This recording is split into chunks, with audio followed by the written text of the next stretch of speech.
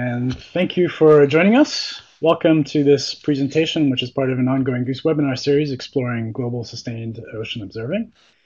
My name is Albert Fisher. I'm the director of the Global Ocean Observing System Program Office, which is based here in Paris at the Intergovernmental Oceanographic Commission of UNESCO.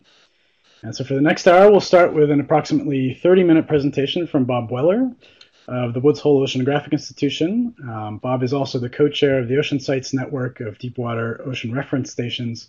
This is one of the most multidisciplinary sustained observing tools that we have. Bob also happens to have been my graduate advisor, so for me it's a great pleasure to have Bob with us today. After the presentation, we'll conduct a question and answer session by chat. You'll see already on your screen that the chat window is open. So I will moderate and select and ask the questions verbally, and I'll try to select questions that are representative, and we'll attempt to answer as many questions as time permits. The chat window is open. You can start asking your questions, clarifying questions already during the talk. The session is being recorded, and a link will be posted on the Goose webpage. But for now, I'd like to hand it over to Bob for his presentation. Over to you. Thank you, Albert. Albert, great to see you. We'll get going here. So I co-chair this group, as Albert said, with Uwe Send from Scripps. And, you know, what did we think that OceanSITES is and what's it supposed to be? It exists as an action group like the Argo Float system under the Data Buoy Cooperation Panel of JCOM. In our mind, what we're trying to do is, success would be looking back 30 years from now and saying those time series that were collected in the ocean by OceanSITES really captured across the disciplines the change in variability. And in our minds, we think of the atmospheric CO2 curve, the time series that Keeling worked so hard to obtain on the top of Mauna Loa. That really clued us into the changing atmospheric composition. So we're trying to do that in the ocean. We're trying to band together in an advocacy and support group and help people sustain long-term, high-quality time series sites in the ocean. But at the same time, we want to make the data available and make sure that we're responsive as a component in the global ocean observing system. So how are we doing at a very high level? We're doing well. This is a map of the existing and planned time series sites. So it is indeed a global array. As Albert said, we strive to represent all disciplines of oceanography and surface meteorology and air-sea interaction. We're committed to free and open sharing of the data, have an excellent data management team that owes a lot to people like Bill Burnett and Sylvie Pauquin, who helped get it going. So we're doing well. So this is just a restatement of the mission: collect and deliver and promote the use of high-quality open ocean time series sites. And we're committed to trying to grow the multidisciplinarity of these ocean sites. Now we realize that you can't carpet the ocean. There was an old cartoon in the pre-satellite days of mooring every degree. We know we can't do that, but on the other hand, we want to have enough moorings out there to capture what we would call critical or representative locations in all the ocean basins. So, for example, from a surface meteorological point of view, you might want some in the trade winds, you might want some in the center gyre locations, you might want some at high latitudes and certainly in the equatorial belt to capture the MJO and ENSO variability. So that's the rationale and the plan.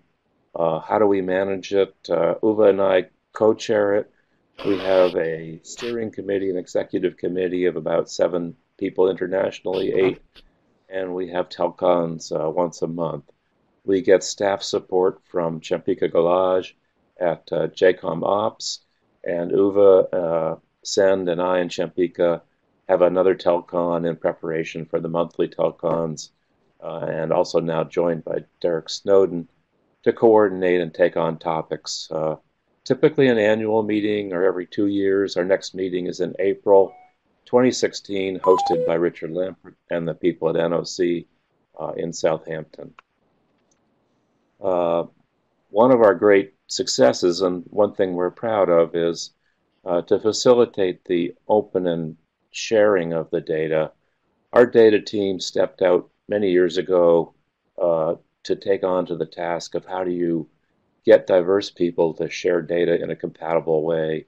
And we developed a NetCDF format, the appropriate metadata. There was a lot of work by Sylvie and Bill Burnett and people like Nan Galbraith and people from the UK at the BOTC. There was a lot of work to develop the ontologies and the metadata, and we actually have a data format tester. So if you become an OceanSITE, you have to put your data through the data tester, make sure it's properly formatted, and then we have two global data assembly centers, National Data Buoy Center in Bay St. Louis, Mississippi, and the Coriolis Center at Ifremer in France. They have volunteered to collect data as GDAX and to then share it and get it out to the community. If it's an OceanSITE with telemetry, we like to get the data without delay. If it's a subsurface mooring with no link, we'd like to get it once it's quality controlled and submitted. So I said a bunch of these things about the data management team. They've actually, to facilitate new people coming on board, we have data format reference guides, we have data providers guide, and the two GDACs are just amazingly supportive and participate with the data team. Status. I mean, many of the sites are occupied. We've made an effort, like I said before, to be multidisciplinary. We've made an effort to be responsive to growing needs. So we'll talk about it in a few slides forward. For example, when we started to hear about the deep ocean observing team, Eric Lindstrom and all, and the need for deep temperature data, we took on a new component in OceanSITES to get deep ocean salinity and temperature time series. So we try to be responsive and work with the operations coordination group and with DBCP. So another map of the status. This is a recent map provided by Champika. Active sites in green, planned sites, new expansion sites in the red triangles, and some discontinued sites. Now, OceanSITES as itself does not have funds per se and does not manage sites. We're really a banding together of principal investigators and operators from the different countries around the world to get the strength of the commonality and to participate in Goose. So as I said before, some subsurface moorings are what we call delayed mode. They get recovered once a year or every few years, and then the data is quality controlled and submitted. Things with a surface expression, we accept the telemetry in real time. Just an idea of all the countries participating, a very diverse group of countries. We have a process by which you become an OceanSITE and you qualify and you submit an application and the supporting metadata and information, and then it's considered. We're really seeking sites that have a commitment to the free and open sharing of data and also to being sustained for a number of years. We're really not in the business of hosting process study or short-lived experimental data sets. We're trying to be multidisciplinary, so a few slides on the different disciplines, some geophysics, some biogeochemistry, notably Fix03 and Richard Lampert and other people pushing on the biogeochemistry, some air-sea flux sites. A number of the sites, quite a few sites, as you can see, make PCO2 measurements. A lot of physical oceanography still. Perhaps the sensors the most resilient to biofouling and other issues, and the most common sensors are the temperature, salinity, and current sensors, and then the surface buoys or the surface meteorology. An idea of what GDACs are associated with what data sets. We like to pair people with GDACs. The GDACs will provide a lot of support in the formatting and quality control. On the other hand, if people feel capable of doing that quality control and formatting, then they just end up running their own sort of data assembly center and submitting the data to the GDACs. And Ephemera and NDVC try to mirror the total holdings so they're duplicated. As I mentioned earlier, we try to be responsive to needs.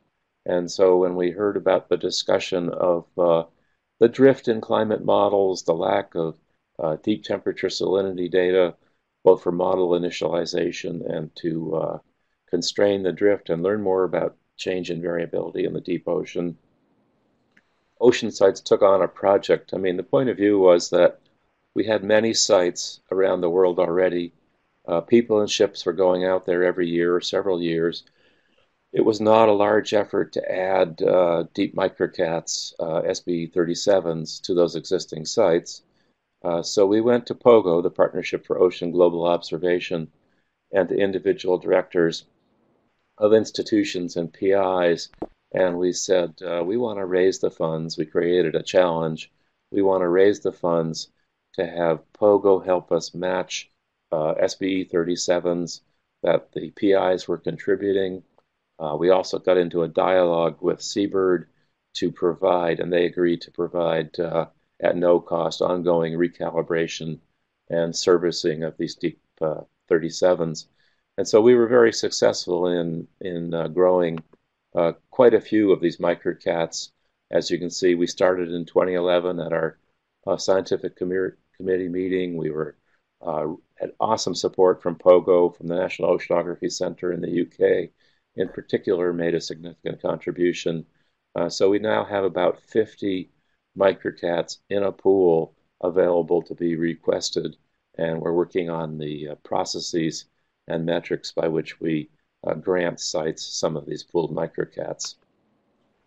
These are the sites installed and planned for the deep ocean observations. If you have any input, we would love to have input about where deep temperature and salinity measurements should be made. We recently communicated from OceanSITES to International CLIVAR, asking the basin panels for input, to the OOPC, asking them for input, seeking guidance, and we would readily accept from you all guidance on where deep ocean temperature and salinity time series should be collected to help with the constraining climate models and other issues and monitoring change in the deep ocean. We are trying to work with Eric Lindstrom et al.'s team and with other folks to understand the challenges, and I think there are some, of the calibration control of deep ocean temperature and salinity. We have a bit of a concern that instruments, these aren't pumped instruments, these are sitting at depth, and we're a little bit concerned about calibration shifts in those instruments. Anecdotally, we've heard that algal or bacterial films grow on the conductivity sensors, and then when you release the mooring, they get flushed off. So post-calibration might not tell you how they go. We are supplying two at each site and encouraging people to do deep CTD casts in the vicinity of the mooring immediately after deployment and before recovery. But any input on how to proceed with the technology on that project or locations would be greatly welcomed. Sort of looking toward the future, one of our notions again is that we have many sites where people are going out routinely. There's ship time and the financial resources committed to these sites. What would it take, we asked, to come up with a common set of biogeochemical sensors across a subset? So that's been another project that we've been discussing in the group. One of the notions is that maybe for some tens or 100K, each of these highlighted sites with the dark circles could be developed into having a common multidisciplinary payload. And so, again, that's an idea that we'd like some input on, whether that's a good thing to try to grow a global array of multidisciplinary sensors and time series, and suggestions on how to get there would also be welcomed.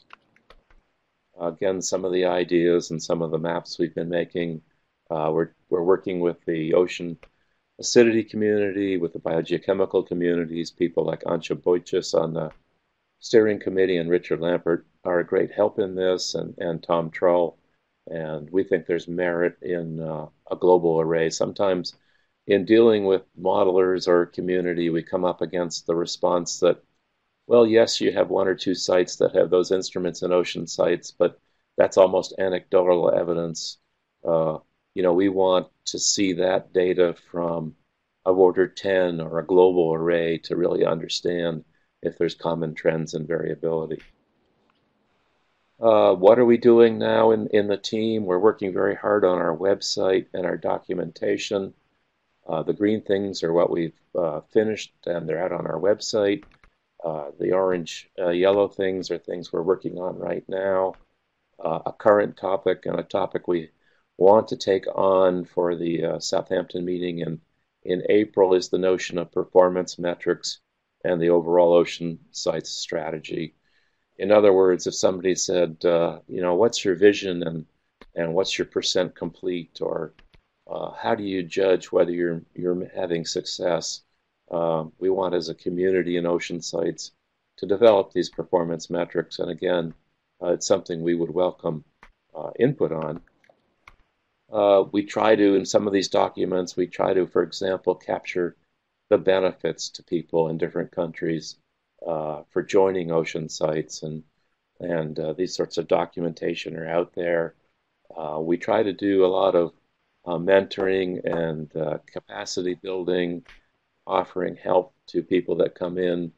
For example, if people aren't familiar with a given type of sensor or instrument, we try to match them up with other people in the group that have that familiarity. And if we do push multidisciplinary sensors across many different sites, we recognize that we have to have some expertise or some mentors to help guarantee the quality of sensors and instruments that people aren't familiar with. Challenges and opportunities as we look to the future. It's that to some extent it's a challenging time for the funding of sustained ocean observing, and given the fact that moorings require dedicated ship time, and of a special type of ship time, they have to be there at a specific site at a specific turnaround interval. So that's certainly a challenge for us. Is going forward, building the constituency and the advocacy so that in the different nations and the different programs in the different countries, there's recognition of the value and that the funding for these sites are sustained. You can see, for example, in the tropical Pacific, there's an ongoing discussion under the TPOS effort of how do you refine and evolve that time series array in recognition of some of the challenges.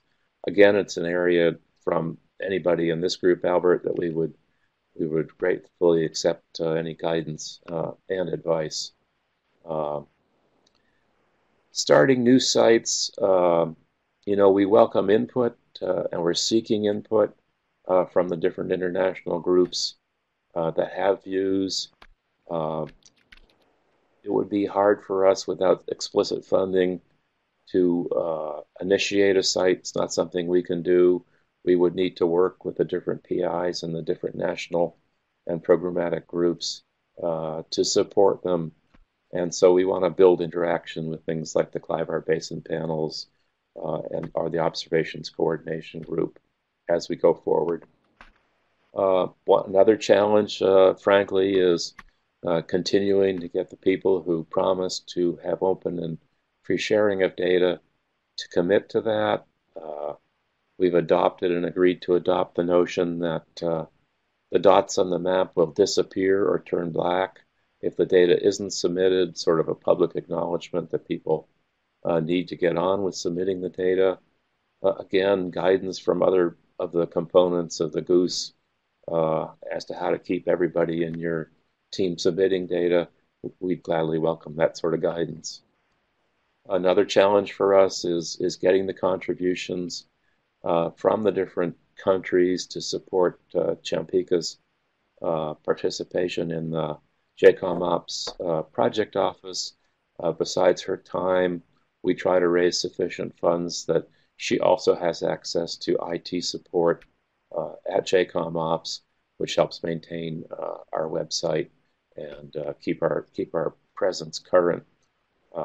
We've been getting good contributions from the U.S., NOAA, Australia, France, and China, and some of the POGO institutions.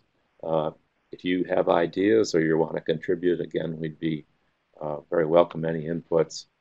I'm going to end up with a couple of exemplary time series from work that I do, and apology for touting my own work, but I wanted to get across to you all the type of thing we're doing. And so this is a time series mooring site north of Oahu at the Station Aloha uh, site. It used to be a hot mooring, an NSF funded mooring there. That was ended, but NOAA partnered with NSF in the US, and now there's a time series mooring that Al Plutum and I, under NOAA support, do the mooring, and Roger Lucas, Matt Church, and Dave Carl, and others get NSF support for the ocean instrumentation. So on the left, you see the atmospheric and oceanic CO2 and acidity time series, and that's certainly something that's being continued.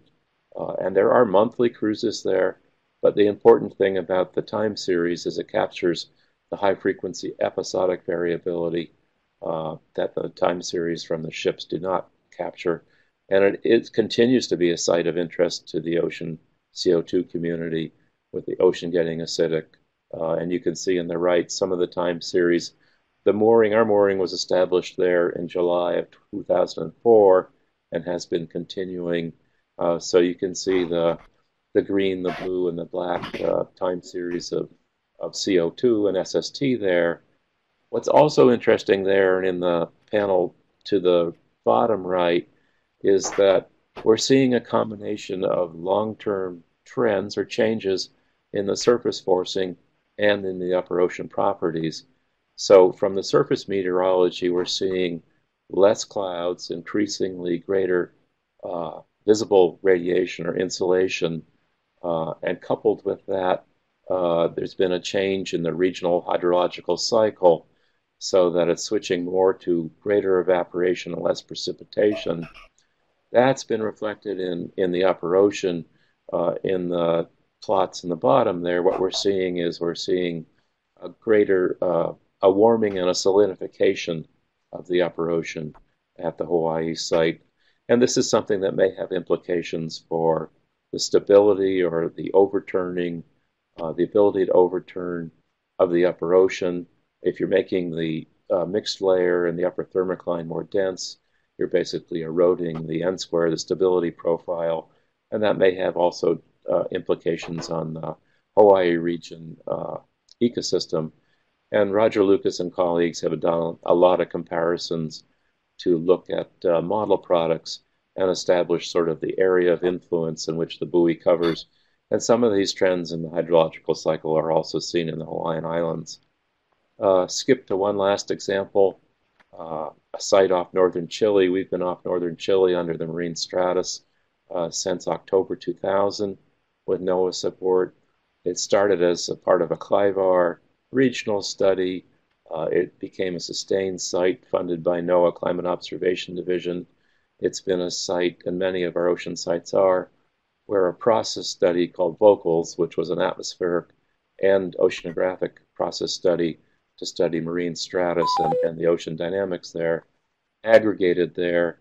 It's a particularly interesting region because of the marine stratus and because of the eastern boundary biases in SST that are typical. And I just wanted to show you an example of some of the results. At the Stratus Watson, the three sites that we maintain, NTAS and the Atlantic, our data goes out via satellite telemetry, but we don't put it on GTS. So the surface meteorological data is not in model initializations, it's withheld. We actually share that data with NCEP and with ECMWF, but in a delayed mode where they give us the nearby grid points of the operational model and we give them access to the buoy data. But we want these time series as truly withheld and independent references. So here's an example where I've taken out the annual cycle, and I've got the annual means computed, and I'm looking at two different sets of graphs. In the lower right, you see the wind stress. And what's been surprising at the site off northern Chile is that for 15 years now, the southeast trade winds have steadily increased. And so the trade winds have increased about 15%, and so the stress has gone up about 30%. But I find it very interesting that although the ERA, the European reanalysis, and NCEP2 reanalysis capture some of the trend in the Pacific trade winds, look at how different the amplitudes are and how much of an overestimate or how too high biased the ERA stress is. It's really remarkably too high. And so that's sort of the dialogue we get into with ECMWF about why the model has biases. And we've been trying to serve these time series as efficiently as possible. Groups like GSOP, Keith Haynes, and Lisan Yu had a flux workshop at Woods Hole, and in response to that, we made it even easier on our own website for people to get these reference sites. Another thing very interesting on the left is, along with the steady increase in the Pacific trades, we're seeing a declining of the annual mean net air sea heat flux. So when we first went there, the ocean was being warmed annually by about 50 watts per square meter. The buoy data, the blue, shows that that's steadily decreasing with time, getting to be a smaller gain. What's again very interesting is that the European model reanalysis product actually suggests that, somewhere this year or last year or a couple of years ago, that region changed from one of net heat gain to net air sea heat loss. Now, again, interesting is the NCEP model doesn't really have a statistically significant decrease. There's a slight downward trend, but the air sea heat flux in the NCEP model is quite different from that of the actual measurements on the buoy. And we go to great lengths on the buoy. What we do is we have Chris Farrell from Israel Boulder come out on the ship, and he's a third-party independent verification of the quality of the surface meteorology. And we address drift over the year's deployment by deploying the new buoy and overlapping it with the old buoy. So these data are quite accurate, and so these are meaningful trends. And it goes to the point of what we're trying to do, is we're trying to provide high-quality in situ time series so that people can understand the change in variability in the ocean. So forward look, wrapping up here, we're contributing to the Deep Ocean Observing System. We're pushing to be multidisciplinary and join other groups in the planning of that. We're pushing to achieve a high percentage of data submission. We will take on the topic at our next meeting and have discussions of what products and indices can we create and how do we share them, and how do we work with the modeling and other communities to get the most value out of the OceanSITES time series. We are having a discussion with Clydewater Basin Panels, OPC, and others about what potential gaps people might see in the global coverage and how they might be closed. We're trying to make the OceanSITES platforms widely available to other PIs to add to, or as process study aggregation sites. And the more we feel, the more users we get, the more routine users pulling in our data, the better shape we'll be in. So last slide, there is a website. Please visit us and please give us input. We're in service of the community, in service of Goose, and we welcome your input. I see a question from Libby. Thank you very much, Bob. Yes. Thank you very much, Bob. Going to either Ephemera or Coriolis, you get to the data. And there's a link off that oceansites.org where you will be directed to the data holdings. So thanks very much, Bob, and thanks for getting jump started on So thanks very much, Bob, and thanks for getting jump started on answering questions. And I encourage everyone else to answer questions, to ask questions in the chat window. And while we're waiting for those questions, I'll ask a few of my own. So very early in your talk, you made a comparison to the Keeling. Keeling curve. And one of the big differences between the atmosphere and the ocean. Is the atmosphere has really fast mixing scales and large structures. And the ocean has really is much smaller in terms of the time and the space scales of its variability. So in OceanSITES, how do you deal with that? How do you deal with that either in terms of trying to capture that spatial variability around the sites, or with complementary observations, or by choosing your sites very carefully? Well, I mean, one of the commitments in OceanSITES, Albert, is to, if you want to be an ocean site, one of the things we stress is your time series sites has to address the fast time scales. So, for example, as you well know, the diurnal, in terms of air-sea interaction, diurnal warming is a big deal. And in terms of ocean mixing, near inertial oscillations set off by episodic wind events are a big deal. So one of the things we strive for is when people instrument moorings is we want fast temporal resolution. So a lot of the surface meteorology is at once per minute, and a lot of the ocean data is every 5 or 10 minutes. And in the ocean, we would like to have people have high vertical resolution. So we do know we have to resolve fast mixing events like near inertial events in the ocean. So Lisa has a question about the list of location variables, in particular, how many of those sites have deep measurements below 500 meters? Well, we had a slide that showed them, and we can look back at that. But we're building on the website. There should be a place to go and bring up the existing deep sites. So it's of order 15 or 20 deep sites that are all already collecting the data. One of the things, that we wondered about is, if we just put the deep ocean time series into the GDAX, I mean, for example, Stratus off northern Chile has two SVE 37s or 16s right above the glass balls by the acoustic releases at 5,000 meters. We're a little worried that people won't navigate to that deep data. So, I mean, under the Deuce, Albert, and with the Deep Argo, is there a place to aggregate or collect the deep ocean data that we should be submitting to? At this point, there isn't a clear depository for deep data.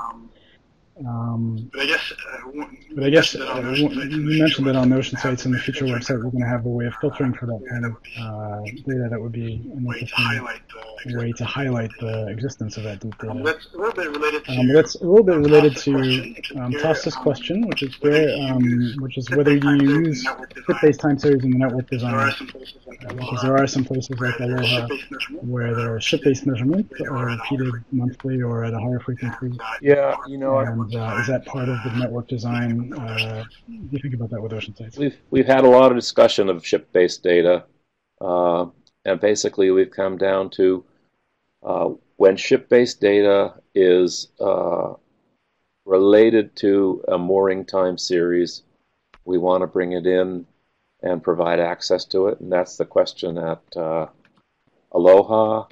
But ship-based reoccupations of a given site fail our metric often of the high time resolution. So going out once a month with a ship, for example, with no mooring, is not in our mind an OceanSITES site. I hope that makes it clear. Are there any places where an OceanSITES moored time series with high time resolution is co-located with one of these ship-based time series? Well, that would be the Hawaii one would be the best example, where Dave Carl and colleagues go out once a month and do the biogeochemistry right next to the mooring, basically, at the Aloha site. I think that's the best example I can think of.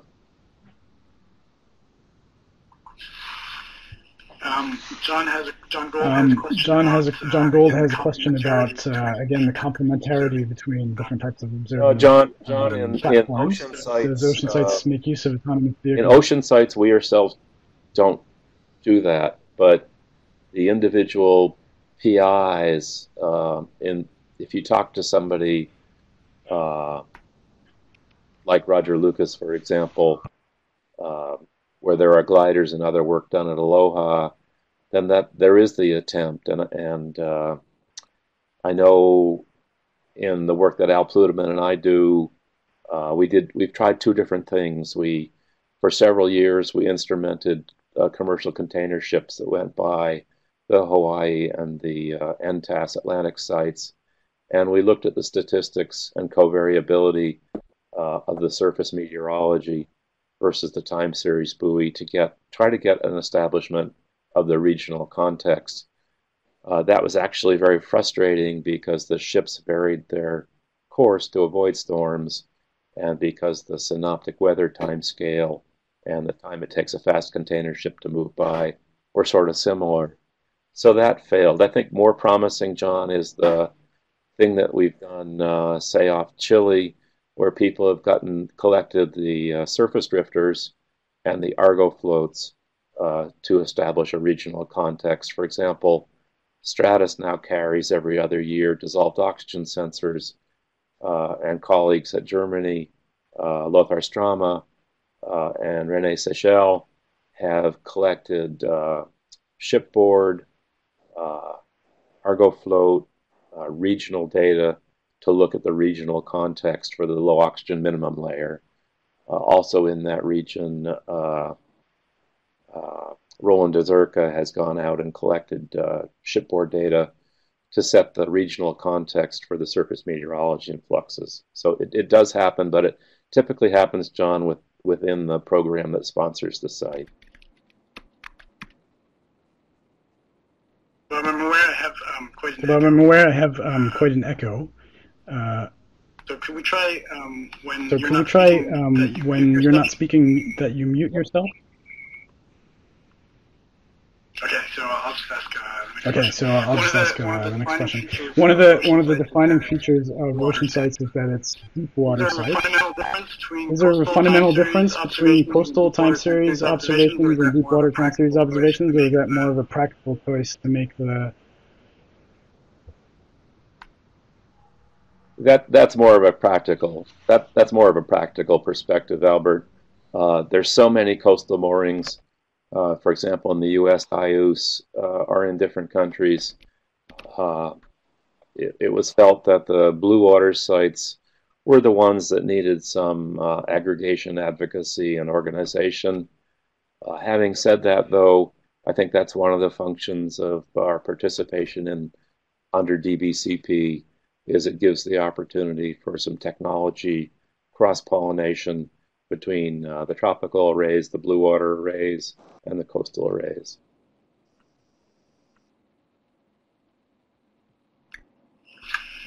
All right, so let's try a question from. A question from Katie Hill. About how new sites are decided. Do you think that OceanSITES is getting the guidance and feedback it needs from youth expert panels? You mentioned OPC, but also there's the biochemistry panel and the biology panel, and via the JCOM Observations Coordination Group. Are there ways to improve that feedback loop about requirements?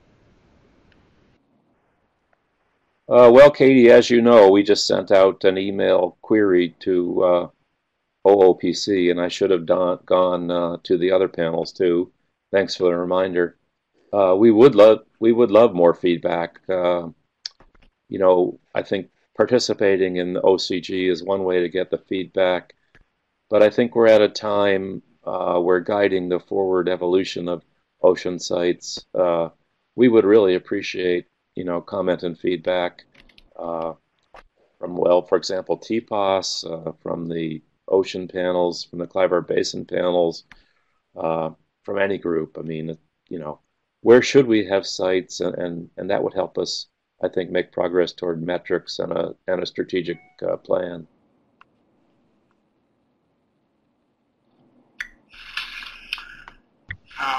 So sorry about the echo. We can't do anything about it. We haven't been able to figure out how to turn it off. Let me ask Gwen Griffith's question. So let me ask Gwen Griffith's question. Do you have a specific example where the high temporal resolution data has caused you to reevaluate accepted wisdom based on measurements that did not satisfy Nyquist's sampling theorem? Yeah, Gwen, good question. I mean, I would fall back on one of my own sites, the Stratus site. You know, I said that wind stress has steadily increased and increased about 30% over 15 years, and the annual mean net heat flux is putting less heat in. What's interesting is you would think that those sorts of magnitude of changes in the mechanical forcing, the stress, and in the buoyancy forcing would turn up some evidence in things like SST or mixed layer depth, or in the annual cycle of, you know, SST and mixed layer depth, and actually they haven't. You know, if I used monthly mean forcing and forced a model, I'd get the wrong answer. And what's surprising there is the control of temperature off northern Chile and the restratification each year depends upon the fact that even though these mean properties have changed, there's still about 20 days in each year where the trade winds sag and die to close to zero, the marine stratus clouds clear, and strong insulation forces strong diurnal restratification, and you'll get a sequence of days in which SST comes up 2 to 3 degrees every afternoon, but it gets rectified, that high frequency stuff, and causes a restratification and rewarming in spite of the fact of the mean property changes.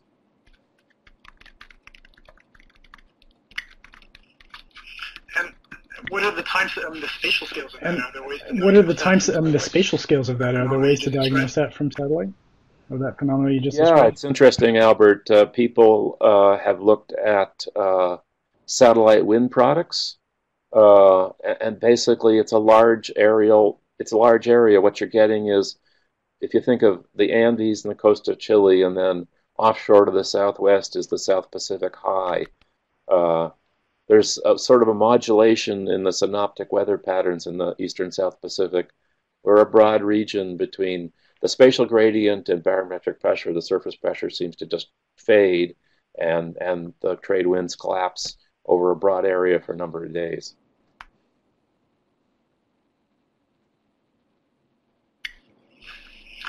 So one of the analogies one could make about what you're trying to do with OceanSITES is the ship mooring, and this is the space on the mooring. How successful has it and widespread is it to have multiple PIs putting different types of sensors on a single mooring? Let's see. I think modestly successful, and it's been site by site. On our sites, for example, we partner with National Data Buoy Center to host NDBC wave packages. We partner with NOAA PMEL to have PCO2 packages. We've grown on the Stratus mooring, as I said, dissolved oxygen sensors by partnering with people at Kiel. In Germany, I actually think we haven't done enough, and we don't understand quite the means by which we should go after the community to identify the opportunities. And then, you know, that puts some burdens upon the site operator. I mean, if you want to put an instrument in line, for example, we have to understand that it's not going to create any risk to the mooring, for example, if the load bar breaks and the mooring falls. So, you know, that's probably a topic that we should take on in the next annual meeting of revving up the process by which we qualify and accept additional instrumentation for the moorings. Are the challenges you think to that? You talked about what you mentioned was all individual partnerships. Are the challenges then mostly about aligning funding? Or are they more logistical, like the one you mentioned about the strength of the mooring? Oh, you know, I would. Well, I think each site operator takes on the challenge of the funding. The incremental cost of putting an additional sensor on the mooring, that's not that great. And I mean, that can be handled by colleague to colleague cooperation. I mean, there's going to be costs, but I think, if somebody could wrote a small proposal to their own agency to add something to a given ocean site, that should work, I think. We have a very interesting question from Marcelo. We have a very interesting question from Marcelo D'Alessio. So he's a farmer and he's interested in looking for. Indicators, I guess, of the Gulf Stream, which are some of the final products of what we might have from the entire observing system. Do you want to say anything about where that kind of information might be available? Oh, I bet some of you guys know better, but and I'm thinking of the cable across the Florida cable for transport monitoring of the Gulf Stream. Maybe can you think of anything else? Well, there are some indices. On the OOPC website. Maybe Katie Hill can type the URL into the chat window for everyone to see. A lot of them based on. So those are different indicators. A lot of them based on sea surface temperature of the state of the ocean climate. Of the state of the ocean climate. But overall, actually, the question that Marcelo raises is something that's being trying to be addressed at a higher level through something called the Global Framework for Climate Services, which is about serving climate information and climate forecasts to different sectors, including farming, water management, health, etc. That you can look a little bit more about if you go to GFCS, and maybe I can ask Katie to type the link to that as well. Let me come back to some questions about OceanSITES.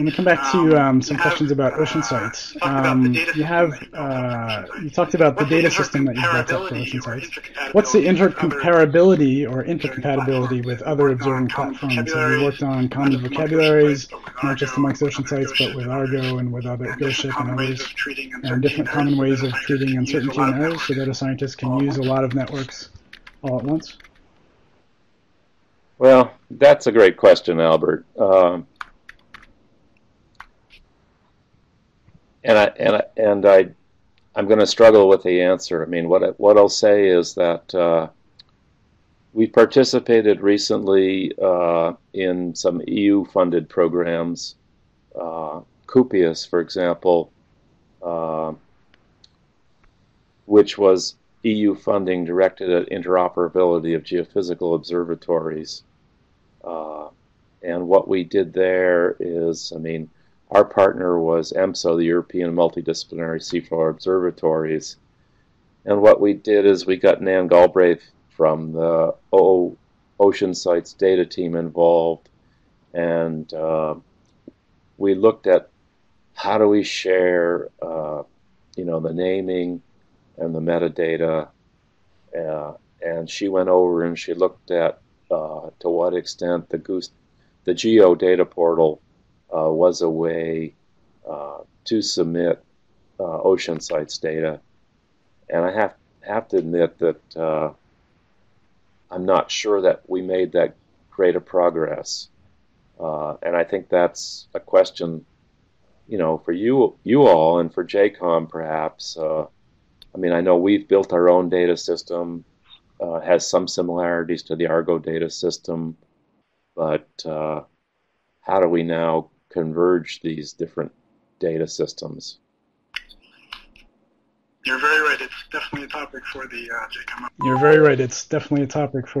JCOM Observations Coordination Group. Let me turn to some questions about technological innovation. I know something quite close to your heart. In terms of sensors, what are you most excited about? What's coming online? Oh boy. Well, I know. Well, personally, I think. It harks back to the Arabian Sea experiment, Albert, where having non-physical sensors in the Arabian Sea, we learned about some of the mixing events when the nutrients were ejected in from the coast. I think the addition of the oxygen sensors on the mooring off Chile, for example, is really exciting. Right below the upper thermocline, there's the low oxygen minimum layer. From a physics point of view, to offset the surface evaporation, you need to bring in a lot of fresh water.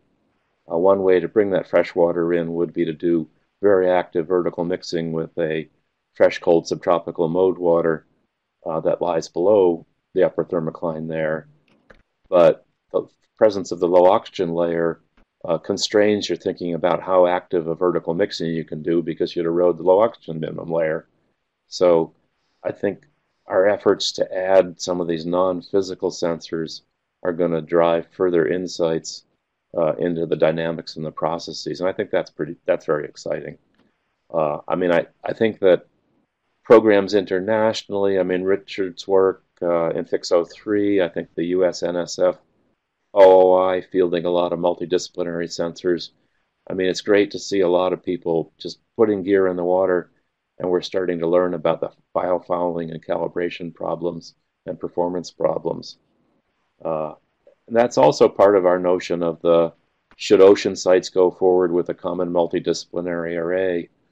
I guess we're feeling that things like dissolved oxygen, maybe pH, and maybe some of the other sensors are ready to get broader distribution, and that a global array would be an exciting step forward. But we're welcome for input there. Yeah, let me go back again to the Keeling curve, which you mentioned at the very beginning of your talk. From the longest time series we have from the ocean, what do you think are the most important scientific discoveries we've made?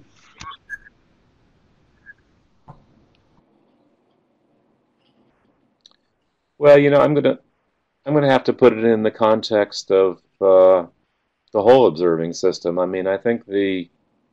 I think the convergence, for example, in my mind, of changes in the surface wind field on a large scale, including changes like in the westerlies in the Southern Ocean, playing together with warming at different depths, and say the modification of the Antarctic bottom water, and the westerlies bringing that Antarctic bottom water to the base of the Western Antarctic ice sheets. I think this putting together of all the pieces from the time series, the repeat hydrography, surface meteorology changes, water mass changes. I think that's what's really exciting, is that we're starting to have, decades, 2 decades, and true global coverage, and I think that's really exciting. And I can imagine what you mentioned before about adding new variables and other sensors will just expand that capability, and it's particularly important in the context of climate change and trying to meet targets in climate change. You showed some examples where you're comparing surface fluxes with models. Are there other efforts to really look at other aspects of model performance based on these time series? Yeah, I know. Some of the things I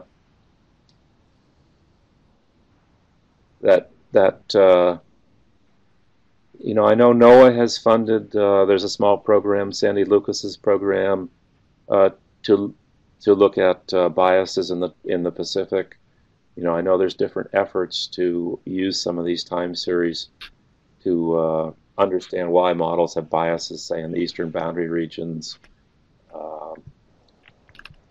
There's Megan Cronin's Keo mooring. There's attempts to, in strong western boundary currents, to look at the air-sea fluxes. Some of the various highest heat losses occur in the outflow regions of the Kuroshio and the Gulf Stream, and I think those are very challenging regions for models. So I think there has been a program in the past, as you know, SURFA, where surface meteorological and NRC flux time series are being used to look at the performance of models. And I think we need more meetings like the meeting that Keith Haynes and Lisan Yu had, and having segments of the modeling community come together with the observing community and identify, specific issues. I mean, they said they had trouble with access, so we worked to facilitate access. I mean, I'd have the reverse view. It's challenging for me to get model data. Can that be facilitated?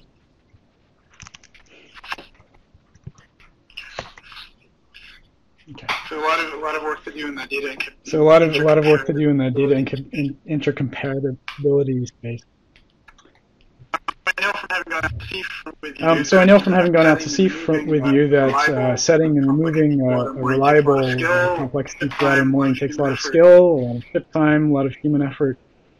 How do you resist the pressure from funding agencies? How do you resist the pressure from funding agencies to innovate and try new ways of observing?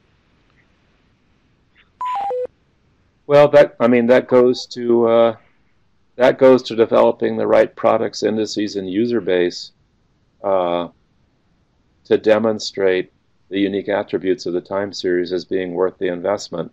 So back to Gwen Griffith's question. For example, in the Hawaii region, what Roger Lucas has seen is, they get eddies that come sometimes all the way from Baja California and drift across the site and advect water mass variability with them. So he's seen dramatic changes in many standard deviations in deep TS properties due to advective features. You have to resolve those in the time series. It would be very hit or miss to think that you would get a picture of that was accurate on the month-by-month basis. I mean, other things, like off northern Chile or in the eastern boundary regions where the models have such bias as an SST. I think it takes a surface mooring with the good air-sea fluxes and meteorology and then the good vertical resolution up through the upper thermocline to the surface to diagnose, why are the model biases there? Is it they have the wrong fluxes or do they have the wrong ocean physics? And, given the fact of the nonlinearity of the ocean mixed layer and the high frequency of the diurnal response and the high frequency of near inertial mixing, I don't see anything short of time series mooring bringing some of the critical evidence. On the other hand, you have to admit that you have to get the advective terms. The NSF OOI has taken the strategy that its global sites are made up of 4 moorings and a loose triangle set on the Rossby radius deformation and supplemented by 5 patrolling gliders. I think single mooring sites have some shortcomings into how one estimates the U.grad property and other terms. The new NSF OOI sites are better suited to addressing the full three-dimensional physics. But that's quite an investment, 4 moorings and 5 gliders turned every year.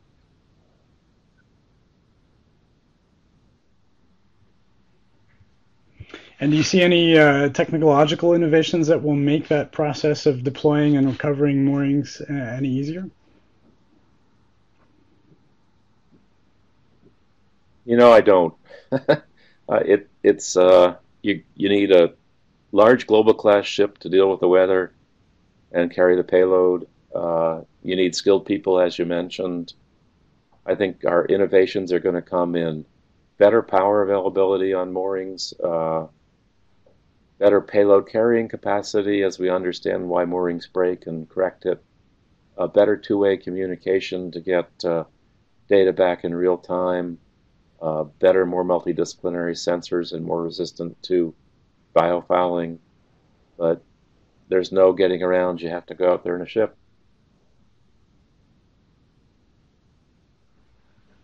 Well, and that points also to the importance of a network like OceanSITES where you can share that experience and share the knowledge about how best to do that in the most reliable and cost-efficient way. Right. So our time is up. I'm going to wrap up and thank you very much, Bob, for the talk. It was a great discussion afterwards as well, and thanks to everybody.